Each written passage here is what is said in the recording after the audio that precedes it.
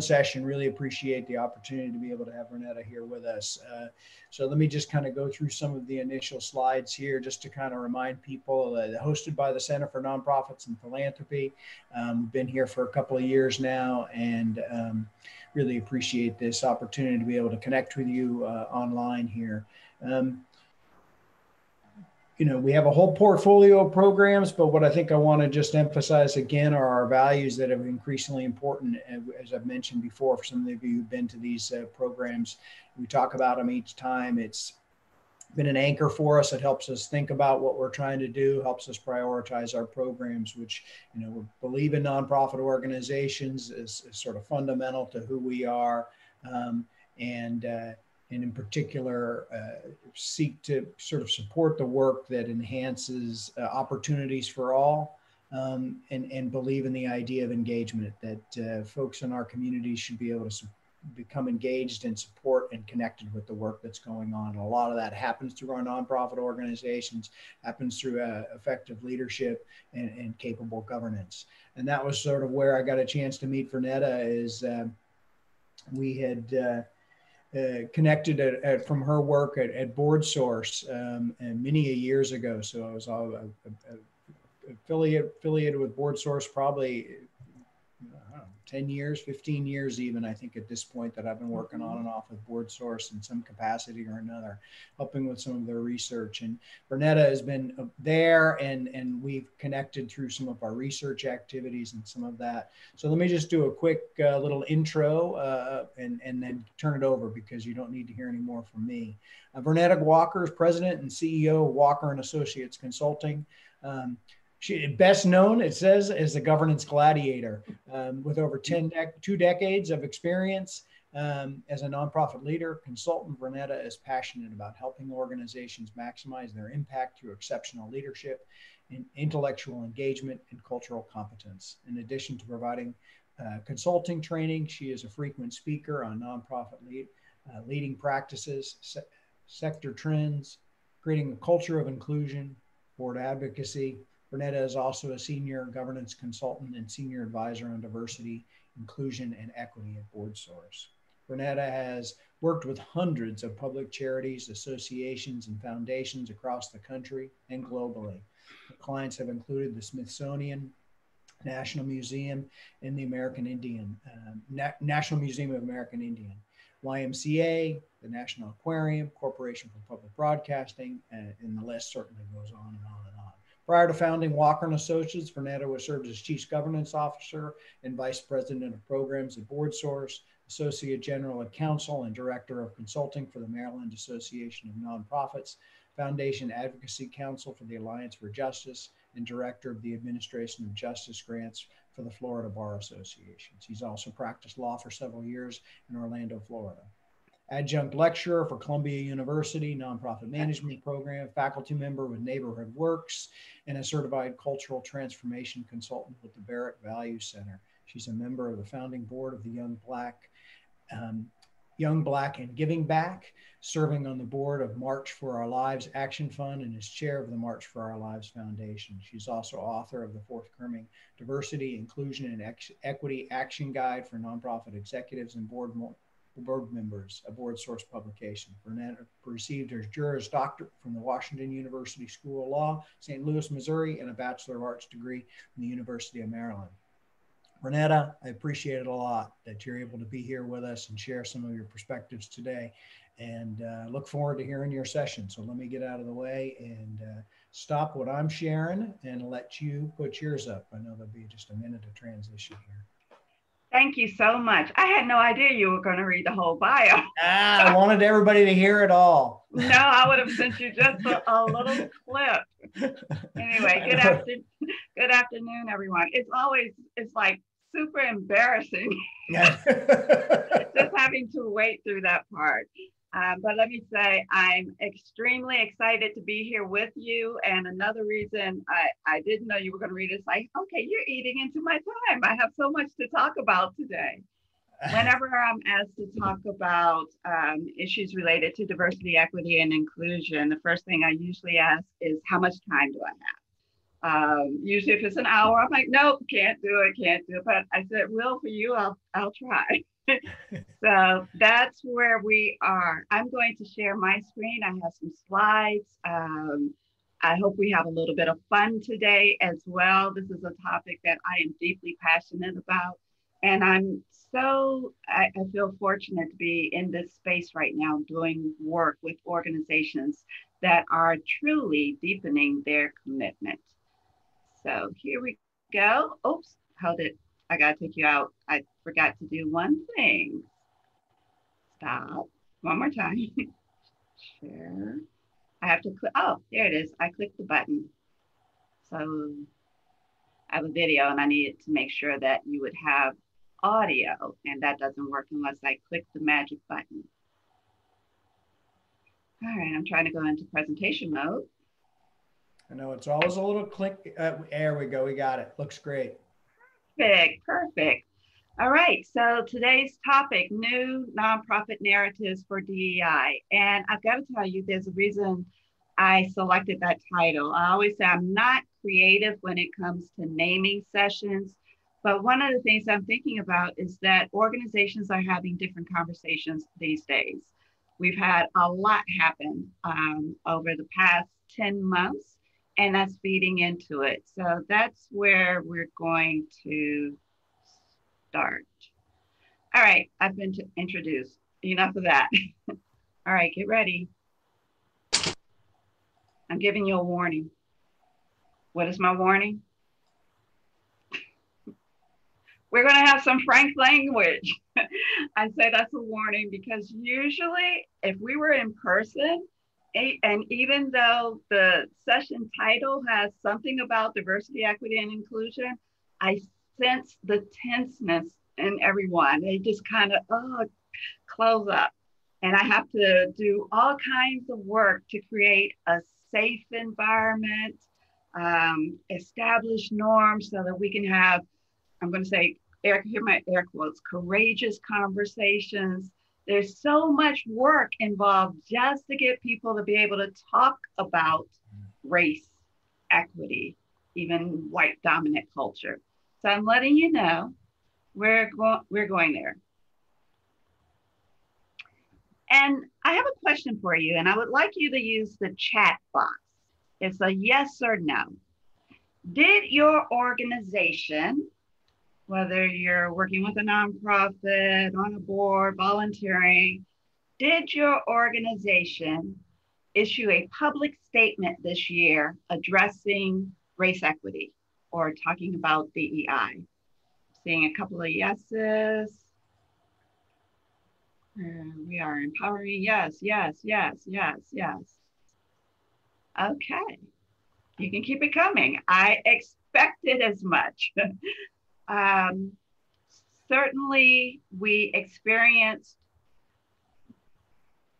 trying to see, I don't think I see a single no. And I don't know if everyone answered, but not a single no. And if you do say no, you're in a really small minority there, because everyone, for-profits, not-for-profits, they were clamoring to get their statements out the door. And it was readily apparent who had actually had some conversations internally, who had actually been doing some work, and who was just trying to respond to pressure to say something about what we were all experiencing as a nation. As I started reading these statements, because you couldn't miss them in your inbox. If you've ever flown, I think every airline I'd ever flown, their statement was in my inbox. Every hotel I'd ever stayed in, their statement was in my inbox. And then you have the companies, Ben and Jerry's, everyone. But there were some, and here's where the disappointment set in. Some of the statements from nonprofit organizations did not have much meat. They essentially said, we stand with you, or, we support Black Lives Matter. And I'm asking, and then what? What does that mean? Are you going to do something a little differently? What about, and this was a real telling point for some of the organizations that issued a statement, and more than likely it was the CEO, they hadn't talked to the boards and they hadn't talked to the staff. And I saw a lot of feeds, whether Twitter, Instagram, you name it, about, wow, my company, my organization put out a statement. We've never even had a conversation about it. So I want to make sure that we actually lean into this moment and start doing things differently, because it's an opportunity that we have. And what's different about this moment? Several things. Let's start with the pandemic. And while that started early in the year, we certainly had data, and I should say we also had data very early on that the pandemic was impacting communities of color very differently, or I would say much to a greater extreme. Trying to advance. There we go. Just wanted to share a little bit of data. I'm not going to go deep in this, but if you just look at this in terms of hospitalization, death rates, and the cases, you're seeing 5 times higher hospitalization, or almost 5 times higher. American Indian, Alaska Native, look at the Black or African American, and these numbers I pulled in August. So CDC is definitely keeping track on that. And we're just seeing how this plays out. Then around the same time, and I started with the pandemic because the pandemic in and of itself created a different type of environment. Now, you know, some folks were quarantined at home. A lot of people were working from home. And it seemed like we were experiencing things as a nation. We saw things. I usually, prior to everything shutting down, I was traveling constantly. Now I'm working from home and I'm seeing things on the news like Amy Cooper and this guy who was just trying to watch some birds in Central Park. And so the news really ran with this story that he simply asked her to put a leash on her dog, and she says, I'm calling the police on you. I'm calling the police. I'm going to tell them there's a Black man here and I feel threatened. Those weren't her exact words, but that was the gist of it. So that played out, and I put this up because that really caught my attention. But at the same time, there have been a number of other stories that have been shared, but maybe not as broadly. It's funny how when you see something and now that you're aware of it, you start paying attention to the other stories that are similar. So there was a whole list of news stories where Black people people were calling the police on Black people just for doing everyday things. And on that list, it also included, get this, golfing too slowly. Imagine this, a group of African-American women on a golf course. They called the police. They said they were being too slow. Waiting for friends at Starbucks. So that had happened a couple of years ago. Or actually, I believe they were waiting on a friend/client. Barbecuing at a park. So we've heard the term driving while Black, now barbecuing while Black. Napping in a university common room, not waving as you leave an Airbnb makes someone call the police on you. So this really was part of it. Same month, we saw on TV Ahmaud Arbery being attacked, and then he was killed. He was jogging near his home. And this right here was the tipping point. This was the point where everyone essentially paused as a nation for a period of time. 8 minutes, 46 seconds. And I describe it as a nation, we experienced a collective gasp. It was hard to watch. And I think it also made some say, enough is enough. We saw protests, and I'm going to go with peaceful protests. I know there were some riots, but peaceful protests.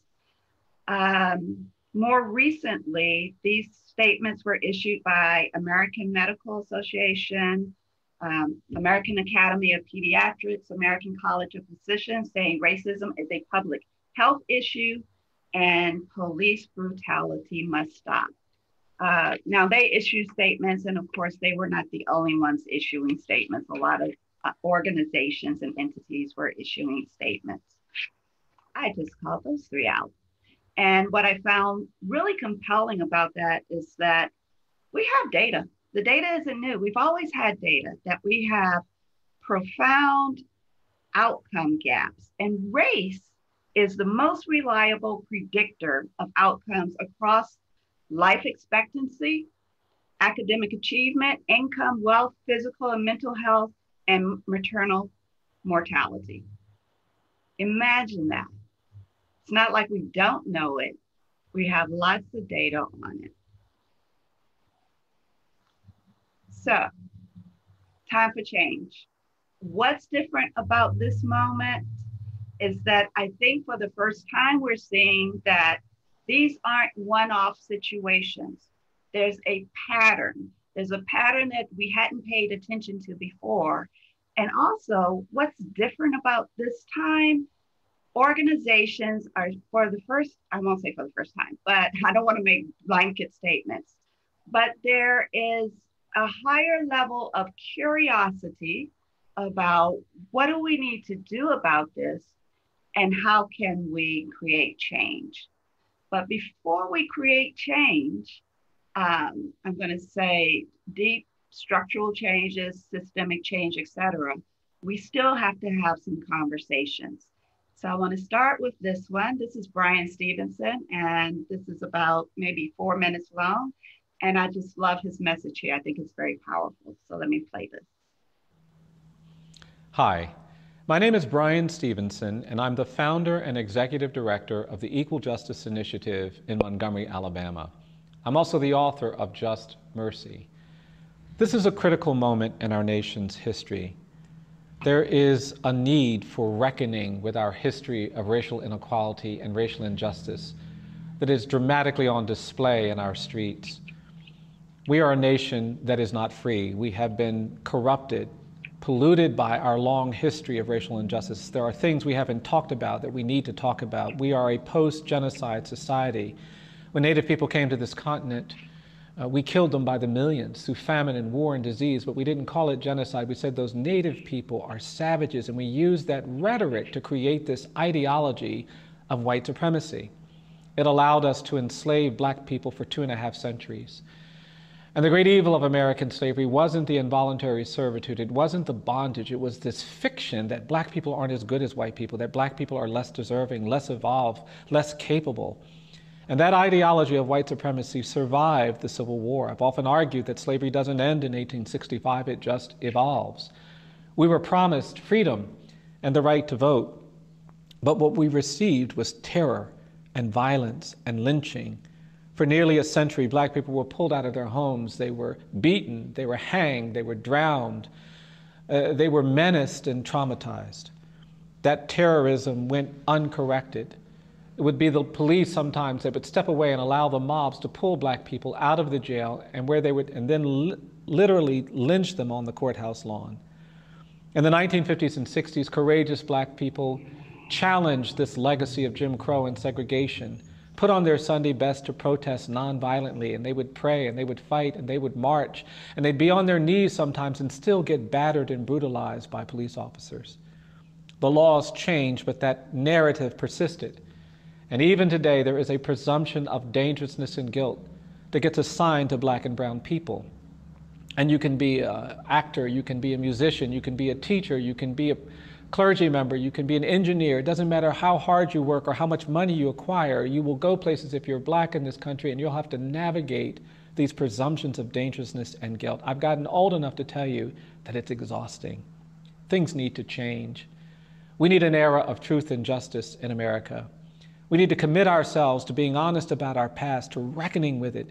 In South Africa, there was a period of truth and reconciliation. In Rwanda, in Germany, there has been truth and justice. In Germany, there are no Adolf Hitler statues. In this country, the American South is littered with the iconography of the Confederacy. Truth and justice is sequential. You can't have truth and reconciliation. You can't have truth and reparation. You can't have truth and restoration at the same time. These things are sequential. You have to tell the truth before you get to the restoration, before you get to the reconciliation. I'm excited because in this moment, we have an opportunity to do more, to do better.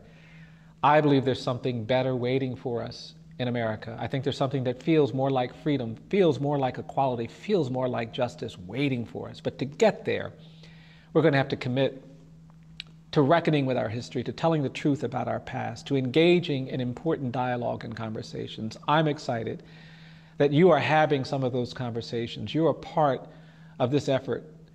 I want to thank you for that and invite you all to come and see us in Montgomery, but more than that, to invite you to continue being part of this process to change America, to lift up truth and justice. I always just want to say thank you, Brian. It's as though he's talking to us directly, and I think he is. And what I love, he said, we have an opportunity to do more and do better. And then the question is, will we, there we go. Will we squander this opportunity? I say no. All right. So how do we start? We need to make sure we have some shared vocabulary and shared understandings.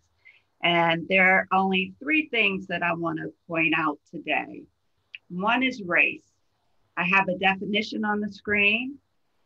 I hear people say all the time, race is a social construct. And as they're saying it, I'm not sure they really know what that means. But if you read this, and this was a definition I grabbed from Wikipedia. Every book, every resource that I have now, everyone has their definitions. But I said, this is straightforward. It's a grouping of people based on social quality into categories based on social qualities that are determined by society. And yeah, it's not an inherent physical or biological quality. And these categories and groupings were usually to provide a benefit to one group over another group. My next definition, equity, fair treatment, opportunity, advancement, eliminating barriers. And all of that would be or I should say the bottom line there is that your race should not determine your outcomes. When I talk about equity in my work with organizations, I always place a particular emphasis on systems and structures. If we really want to pursue and advance equitable outcomes, then we have to look deeper at the barriers. And quite often there's a lot of intersectionality there. It's not just race. Some will think it's socioeconomic status. Well, let's just solve for this. And then what you start to see is that it's not just one thing. If a child, and I'm going to say, maybe it's a young African-American boy in school who's not performing well. And you say, why is that? What, does the school need more money? But then what happens if you look at a community that is investing in their inner city schools and the kids still aren't performing? So then you have to consider, do they have food at home? What are the other barriers that they may be facing? There are connections. Our systems are all linked together. And by just perhaps trying to solve one little thing or provide one advantage, it means that the system will keep perpetuating disparate outcomes. So equity means we have to dig deeper. But to do that, we have to also be willing to have some tough conversations. Pop quiz for you right now. And Will is going to help me with this. Only 2 questions. Let's see if you get it. Let's start with question number one, you can launch the first. Oh, yeah, go ahead. We have our first poll launch. Pretty straightforward. There we go. Let's see.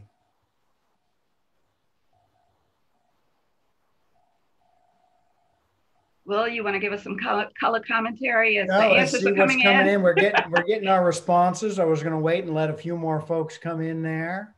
It's actually spread around. So wait another minute or two, I bet you, or another second or two here. Anybody else want to jump in there and give their provide a response to that? Okay, let's see if I can come over here and let's take a look. Here, I'll share it and I will share the results.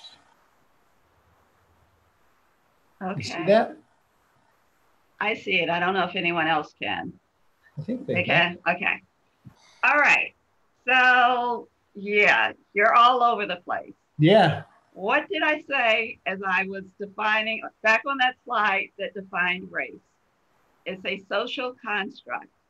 It's not real.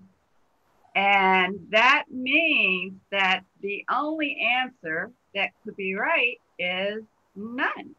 Yeah. Hey. They got it. But we were all kind of over the place. So, yeah. So none. There are no characteristics, traits, not even one gene that distinguishes all members of one so-called race from all members of another so-called race. All right. Thanks for participating. Now let's see how you do on number two. I'll second poll. It's out there.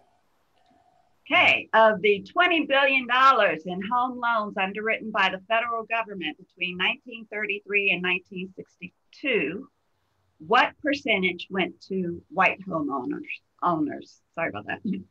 Well, this is a knowledgeable group. They seem to be, let's see how they're coming in here. Yep. Vying for it. Hey, we have 30 of 30 who respond. There we go. All right, so you're leaning into this now, feeling more comfortable, and the majority of you got that answer correct. It is 98%. Think about that. Let it settle in that this is what essentially established the middle class in America. This and the GI Bill, but people of color were excluded from the GI Bill as well, right?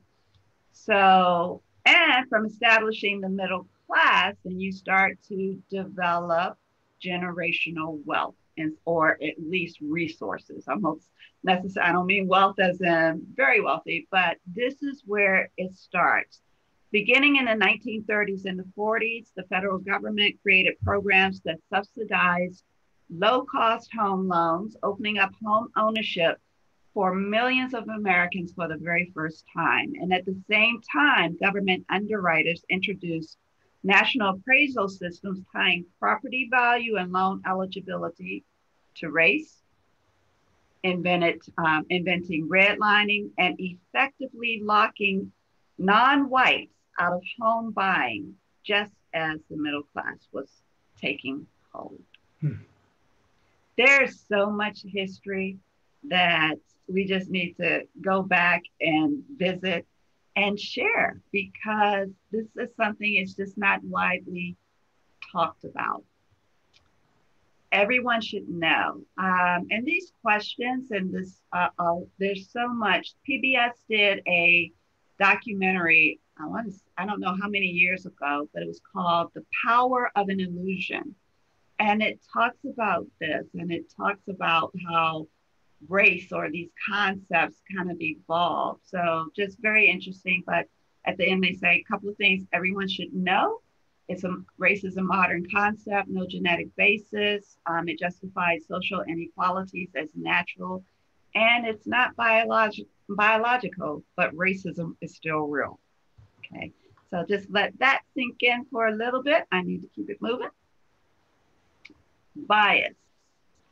I wanted to make sure that we had an opportunity to talk about bias, because now that I've put race on the table, I have to put bias on the table. because it explains so much in terms of how decisions are made, why even today across the nonprofit sector, we see boards are still predominantly white. Think about 84% white. We do pretty well in terms of the mix of the gender mix. Who's running major companies, etc. So let me talk about bias just briefly. Most of our biases are formed by the time we are 7 years old. And our biases, and so where does that come from? Family, school, media, news, teachers, etc. It's baked in. It's unconscious. It's down below. If we use the iceberg metaphor, it's below the surface. And yet it's impacting so much of what we do on an everyday basis. And yes, it shows up in our nonprofit organizations. It shows up in the boardrooms. It's involuntary. And bias, let me say this, biases can be positive or negative. We have biases for people who would be in what you might call your in-group. Your in-group, you might define that based on gender, race, ethnicity, etc. And if you go way back, there are scientists who said that bias helped people, and they went back to like caveman and said it helped people automatically identify who was not in their tribe. So it might trigger the fight or flight reaction. But how it shows up today, quite different. And yet people will say, I'm not biased, but we're all susceptible to it. And so we have these reactions when our behaviors are inconsistent with who we believe we are. Take, for example, if I go back to the Amy Cooper situation, after the news broke and someone was interviewing her, do you recall the first thing she said? She said, I'm not racist. I'm not racist, because that's not who she believes she is. And that's why I'm not saying that she is. But somewhere the seeds had already been planted. I want to do this exercise with you. It's just, and you may have seen it before. It's called Exercise of the Unconscious. I have a picture of two tables. And I have one question. Are the tables the same size? You can chat your response. I'm looking for yeses, nos, and I mean the exact same size. Don't say, well, if I measure it or we, figure out the circumference. No, the exact same size. What would you say? What do you say? And I'm looking at my chat box.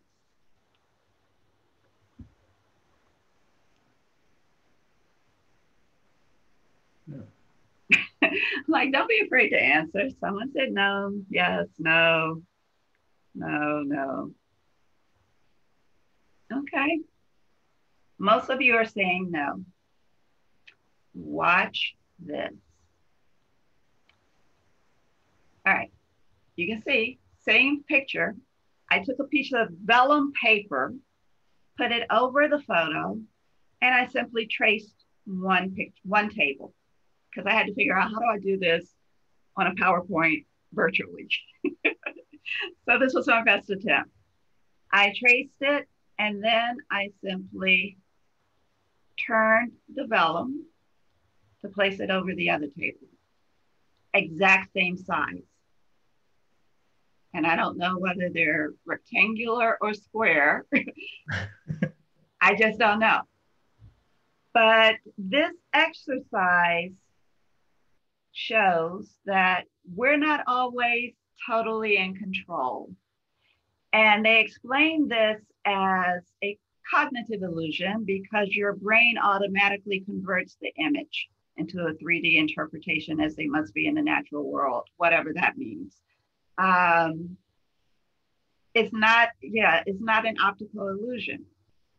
And I had to stop and think, if my brain is doing this, and here's the piece that gets me. They say, once you are aware of this, the next time you see the picture, you'll see it.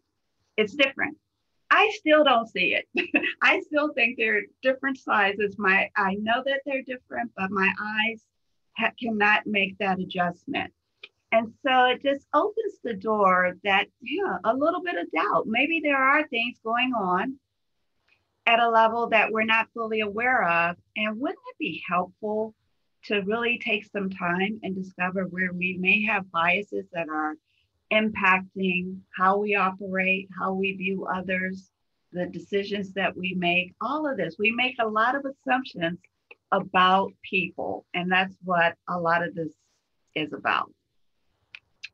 On this, talking about biases, let me just share, because I don't want to be so vague, I want to share a couple of examples about how biases really show up. Trying to see, let me get off the tables. If you think about it, and you've probably heard some of these stories, when organizations really wanted to be more proactive and try to mitigate for bias, they've tried a lot of different experiments. And there are a couple that come to mind for me. I think of symphony orchestras, where at one point they were predominantly male. And of course, someone is asking, well, wait, there are really good qualified female musicians. So what did they do? For the auditions, they actually put up a screen, a curtain, where you could not see who was auditioning. I also had to check and verify. They say they also put down carpet so you could not hear high heels walking across the stage. And as a result of that little change, having the blind auditions, the percentage of women in symphony orchestras increased considerably. I'm hearing feedback. I'm not sure where it's coming from.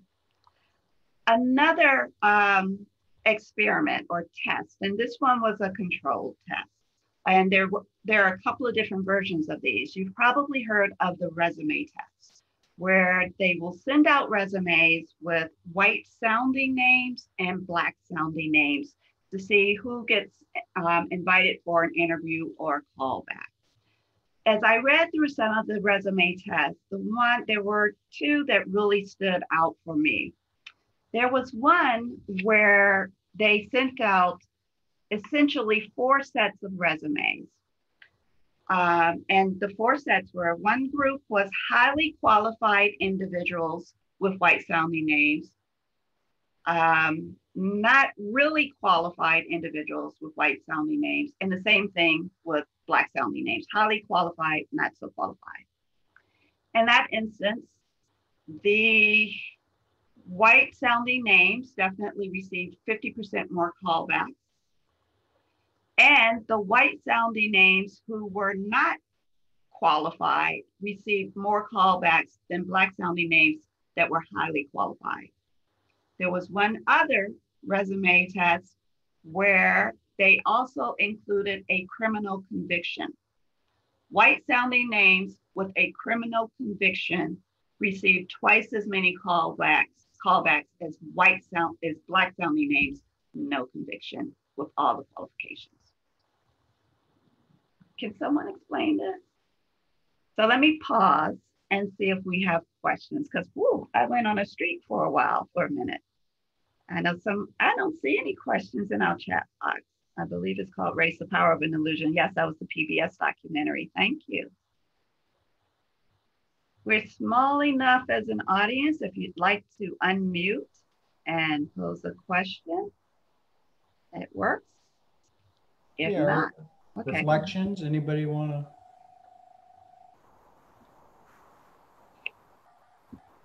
Chime in? Vernetta,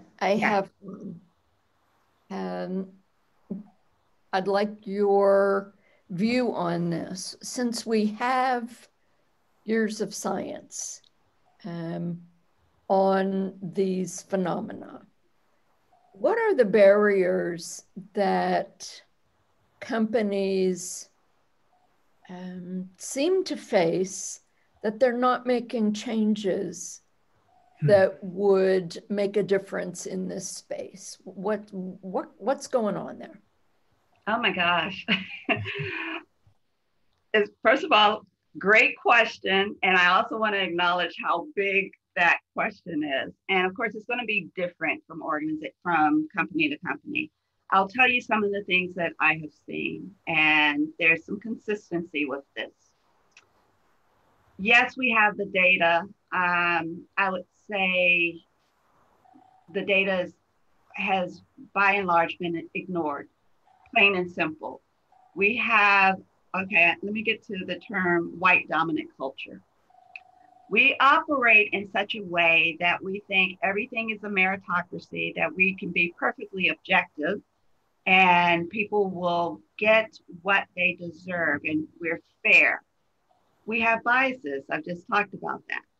So even the notion that we're not fair, our processes are, fair for everyone, there's disbelief there.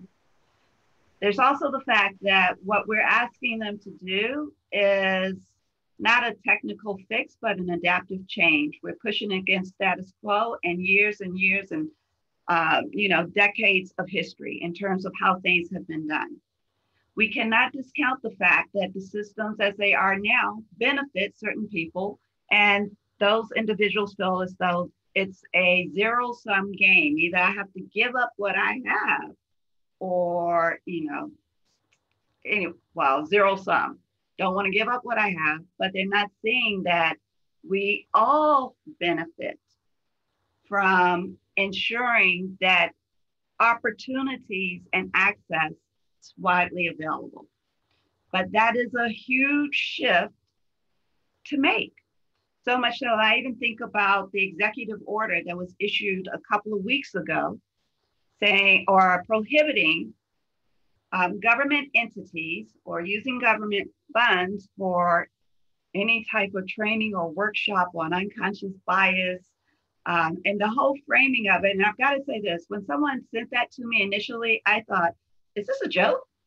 Like, I really thought it was a prank.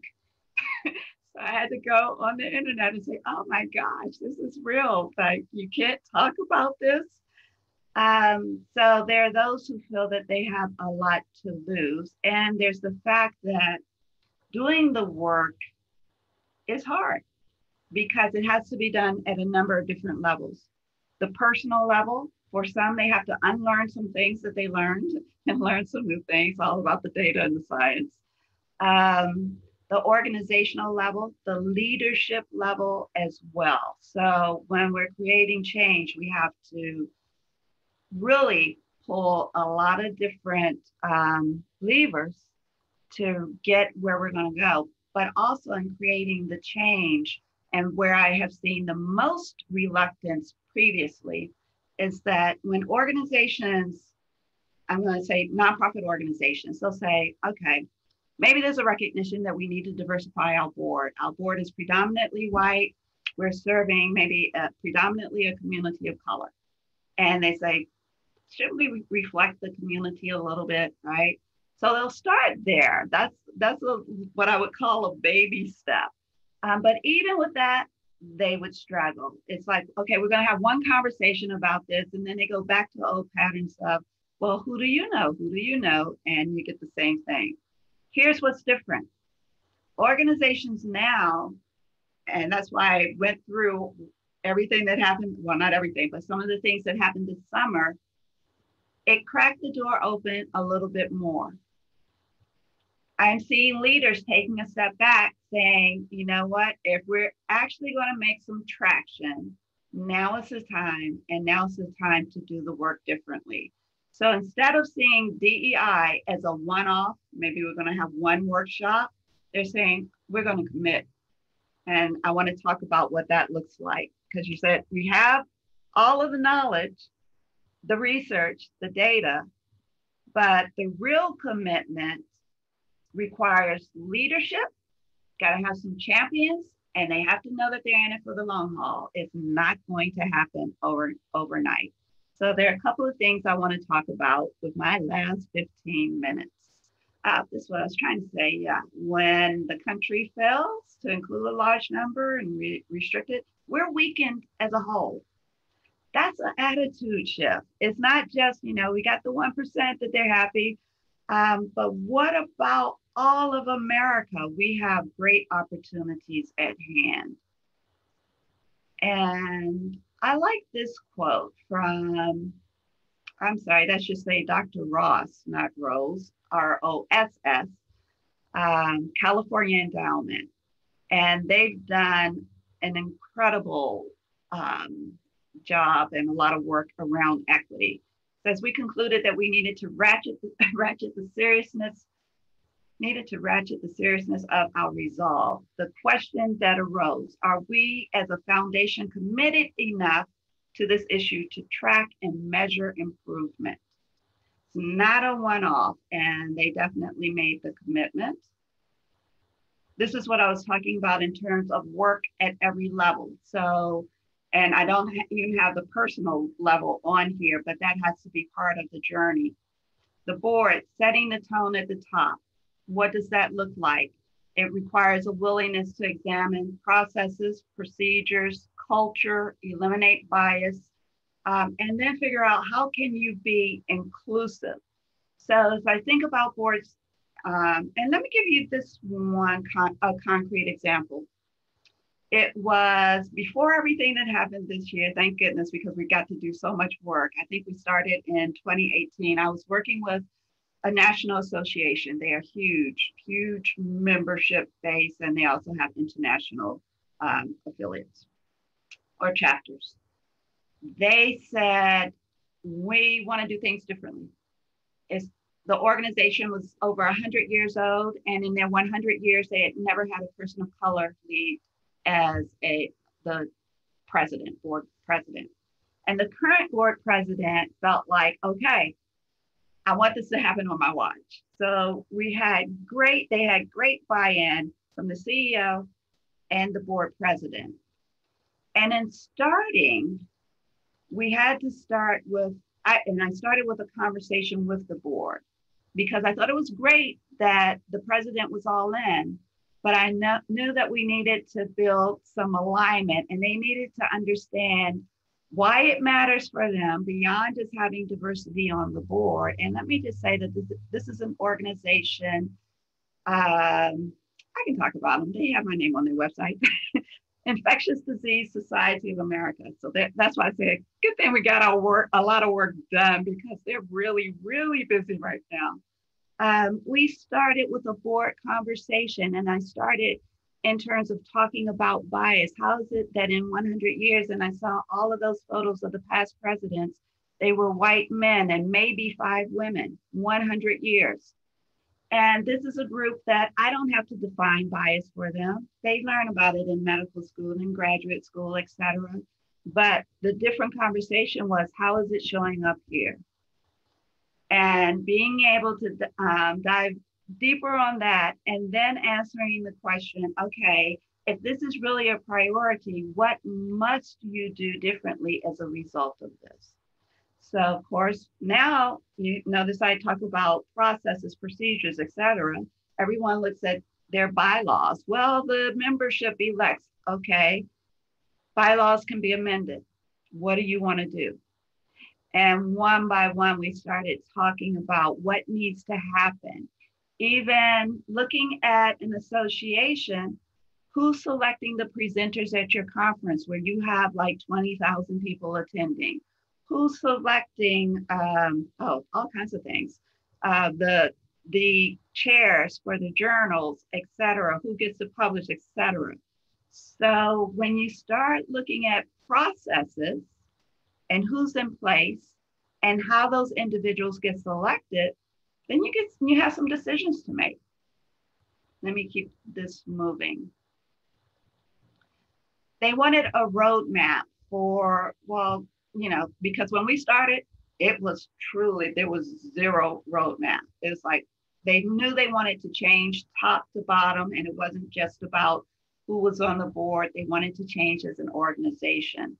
So we started in terms of what type of statement do you want to make publicly about who you are as an organization, and what does that look like to actually put it in writing? What's the impact that you want to have? And in those discussions, as we started digging deeper, they went beyond their membership to how do we influence the medical schools and the curricula and the hospitals and the private practitioners, et cetera. So they know that, this wasn't work that was just for 1 year. There are short-term objectives, long-term objectives. We use data, and they're continuing to collect data so that they can see where they are making progress. And they made some decisions around what they wanted to lift up and measure and also share publicly. Education, making resources available, not just for the board, but also for the staff and more broadly.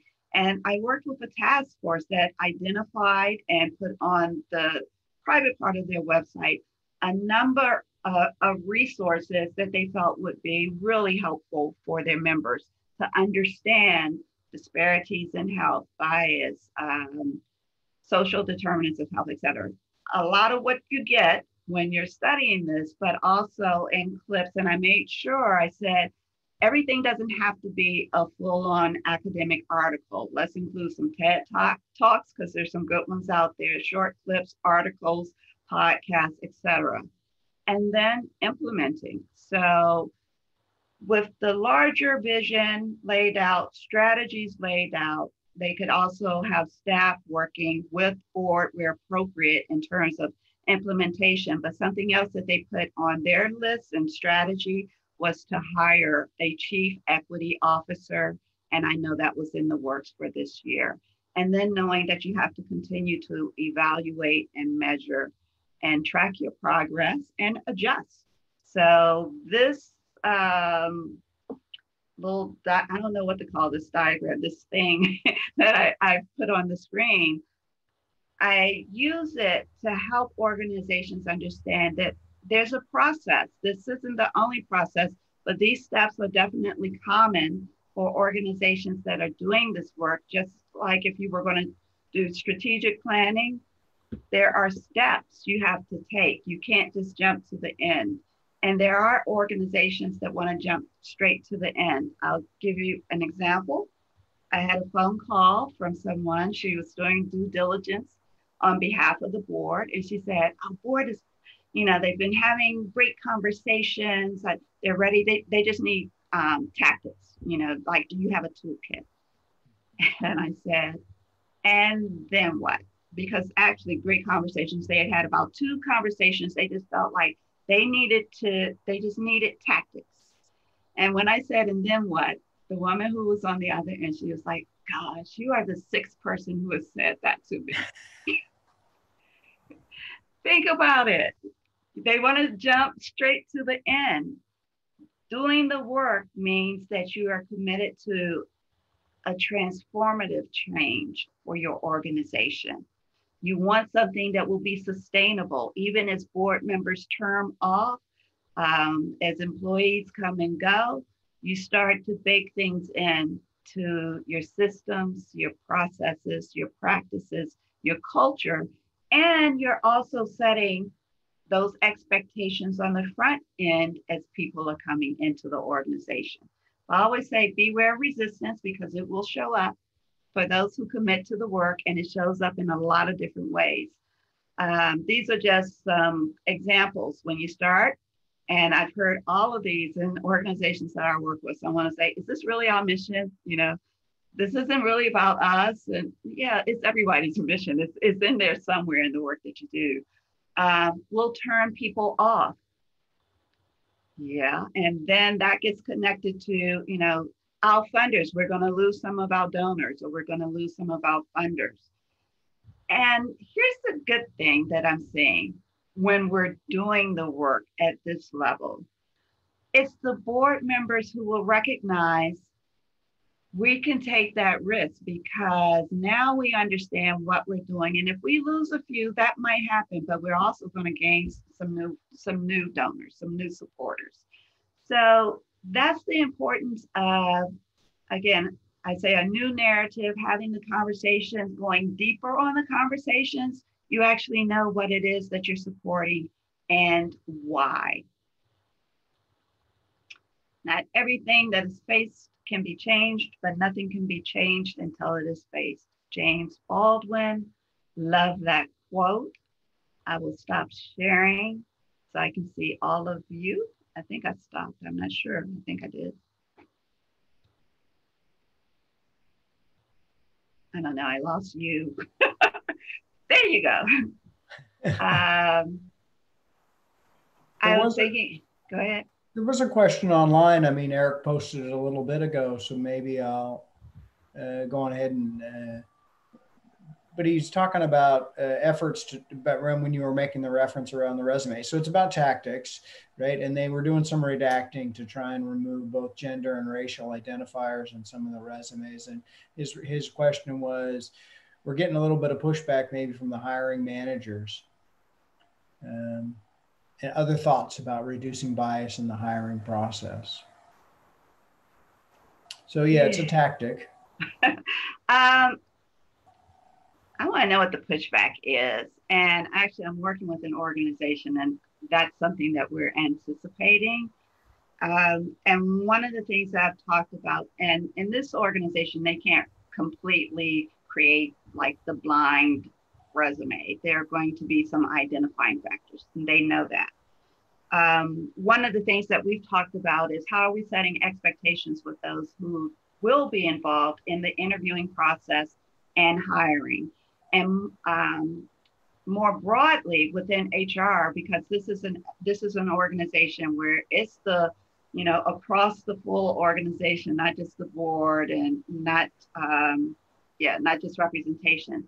So within the HR process or HR realm, we're looking at how do we create an environment that is, I'm going to say, not punitive, but clearly sets an expectation that this is who you are as an organization.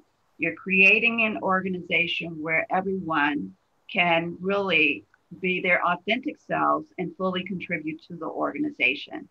And in doing that and looking at how you've operated previously in terms of the interview process, are we automatically excluding some? So in this case, when I said they couldn't totally blind it, but especially because they collect certain documents, there are people who would say, well, if they're not Ivy League, I'm not even going to talk to them.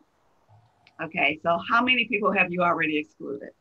Right. And so I'm talking about getting that granular in terms of figuring out what type of pushback are we talking about and how do we solve for that? So I don't know the specifics of that situation, but that's an example where someone is saying, well, no, we can't do it. Yes, you can. But they probably never even thought previously about how their processes were automatically excluding a lot of people. Great question. I love the questions. We got one more minute. Yep.